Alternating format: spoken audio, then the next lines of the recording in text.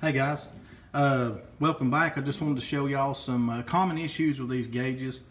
I've been working on 2%. The gas gauge wasn't working, and that's pretty much the only gauge on a vehicle that I want to work. I want them all to work, but I've got to have the gas gauge. So again, just kind of wanted to run y'all through this. This is typically where your issues are. Again, I've had to take a bunch of these apart. You know, they just get old, and they've got this old little board on the back, and you know, they corrode up and kind of lose connection. But you know, anytime you've got one of these gauges that aren't working, you know, other than the speedometer, of course it runs off of a cable, but your gas gauge, oil pressure, temperature, voltage gauge, I'm gonna leave these out because I may stick that gauge in my red truck here at some point. I don't know if I will or not, but anyway, these are already apart just to kind of simplify things for me. But you know, you'll have to take your gauge cluster out. You know, it's got some wires on the back and some wires there, and of course this one's a little odd, so look over this. Yours will probably not be like this. This was an electronic speedometer. This was off a newer model, 3/4 ton, probably Lord, I don't know, 88 up. You can tell by the speedometer it's a little different, but typically you will have a cable on the back. This one doesn't have it, but anyway, you'll take your gauge screws out, either a 7mm, like a 9/32 or something, and then for this piece it's 1/4 inch screws. So anyway, take those loose. This old black piece will just kind of pick up out of there. Of course, on the gas gauge, that's what I've been working on. You'll have a screw here. I believe when you take the clear plastic piece off, that removes these screws. So you should just have one screw here, or you'll have one screw in the middle of these two and one on each corner. Whatever, pretty self-explanatory. But the biggest issue, you can see how these things connect. They slide down in these little clips. The biggest issue with these comes from right here, these little things. Now, usually I'll take these out, kind of mash them back down, and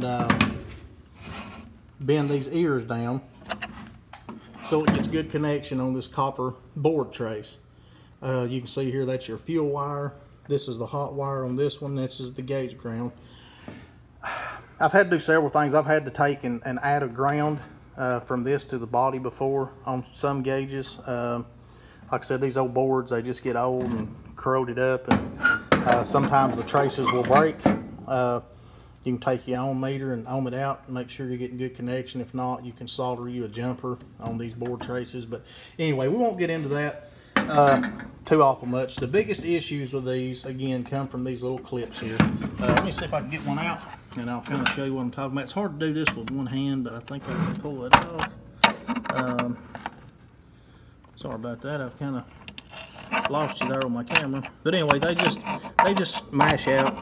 Just pop it out just like that.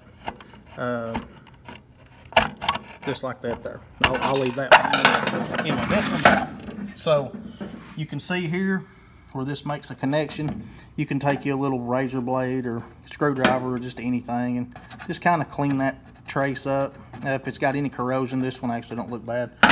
But take this piece, see those little ears? That's what grabs that board, so you can bend those down. Bend those down, make sure they're good and clean.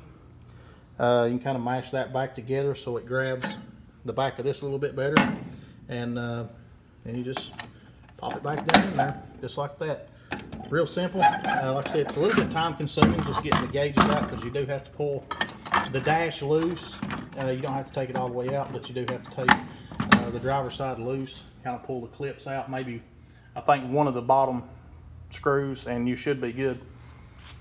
But again, guys, just I know most of y'all probably already knew that, but I like to pass that along. Some people do, some people don't.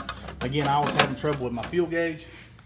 Now, on my fuel gauge, when I took the gas tank off 2%, I went ahead and I ohmed the sending unit out. I've got a video on here if you want to know how to do that, how to check and make sure your sending unit's good.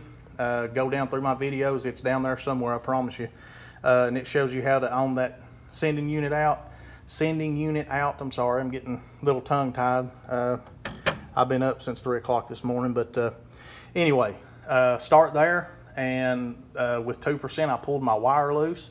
I owned it out from the tank all the way up to the firewall. I was getting good connection, so I put the wire back. You can get to that wire without dropping your tank. You kind of got to be somewhat limber, but you can get toward the back of the tank and run your arm up in there, and you can feel the top of the sending unit. You can pull that thing loose and get it off, and like I said, you got to kind of fish it back in there. It's not real fun, but you can do it. And so anyway, I had connection there, and so I went ahead and owned it from where it goes into the firewall up to the gauges. Now, I have in the past had to trace this board, like this side. This would be for your fuel gauge wire. Now, this is your hot. Of course, sometimes you can have issues with that. I was not having issues with that. I was having issues with my gauge wire because when I turned my switch on, my gauge went all the way to full. If your gauge is sitting static, not moving, you know, say this is your gauge, if it's sitting down here not moving, you may have a problem with your gauge or your hot wire. Also could be the board ground, but anyway, I'm just going to tell you what I've done to 2% to fix it. This is for your gauge wire on this particular instrument cluster. Now, on 2%, this trace ran across the top. I said this one's a little different. This one come out of a dually truck. So, and I've just used it for parts. I won't never use this in anything that I know of. But anyway, you can take and trace that around. Kind of easy to lose your place, but I've already traced this one several times. And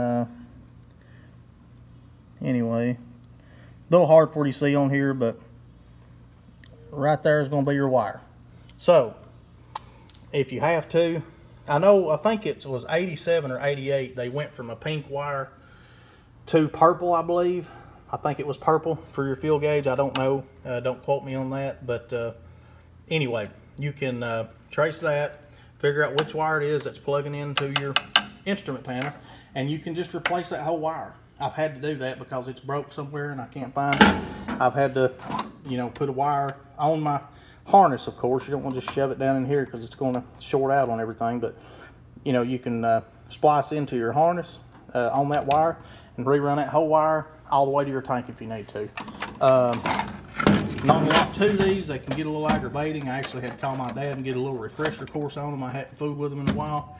He's fooled with a lot of this stuff over the years, so it's good to have a source like that, just kind of help you along. But anyway, since I've got to fool with this, all this has just sort of come back to me. So anyway, just some common issues. If you're having some trouble out of these, it's worth a shot. You can take your gauges out, just pop those little clips out, clean everything up, clean the board up, mash them down, tighten them back up, pop them in so it's getting a better connection, and that'll probably solve your issue.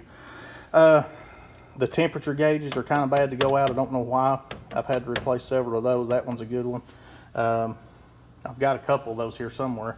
But anyway, typically your voltage gauge and your oil pressure ain't too bad, but you know, of course they can go bad too. Anyway, just some common issues that you may have with that. I hope that helps some of y'all. If it does, great. If it don't, sorry. If you have any questions, let me know and I'll do my best to answer them.